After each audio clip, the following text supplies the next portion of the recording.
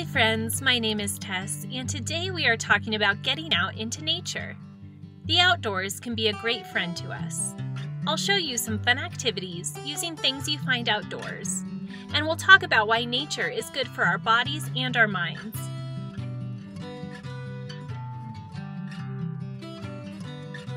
There's really nothing like the clean, outside, quiet air. We've all been stuck inside a lot this year. But remember that it's healthy for our bodies and our minds to spend some time in nature when we can. While you're spending some time outside, here are some fun things you can do. Try bringing a scavenger hunt on your next outdoor adventure. You could make your own, or there are many other printable ones you can find online. I'll link some in the description box for you to take a look at. Scavenger hunts can be a fun way to extend your time outdoors, and you can use them in your neighborhood or pretty much anywhere outside. They also help you be more aware of your surroundings and more appreciative of all the cool things we can see outdoors. It helps us think about how important nature is. And while we are outside, we are getting exercise that's good for our bodies too. If you can't get out on a hike, there are still outdoor activities you can make right in your own backyard. For this activity, we are making a sundial, which is an instrument that can tell us the time of day, depending on where the sunlight is. All we need to make our own sundial is a paper plate, some tape, and some kind of stick or pencil.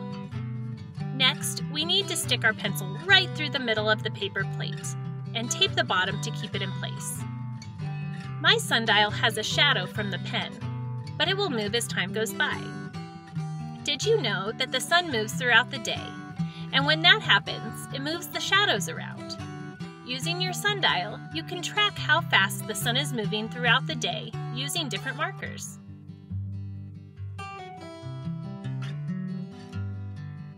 If you want to take the nature fun home with you, try going on a walk around your neighborhood or a nearby trail to collect fallen leaves.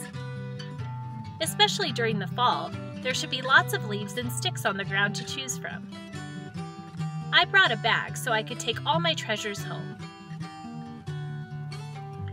I also brought my mask because this hiking trail is used by a lot of people and I want to keep everyone safe.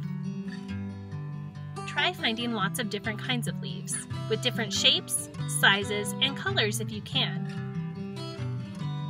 This will really help our activities at home.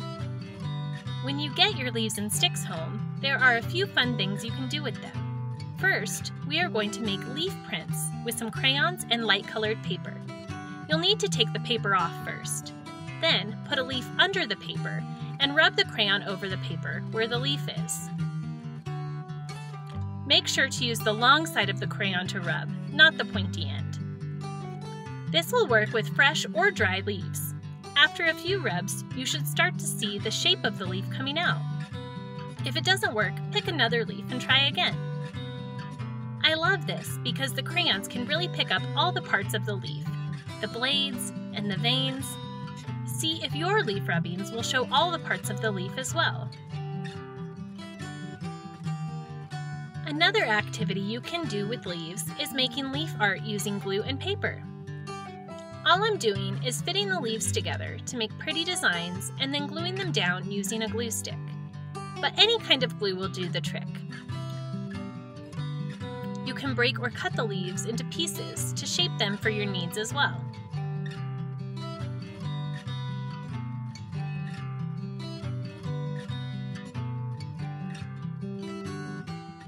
I remember when my sister and I were young, we made leaf art as presents for our grandparents. These are so cute, and there's a lot of variation.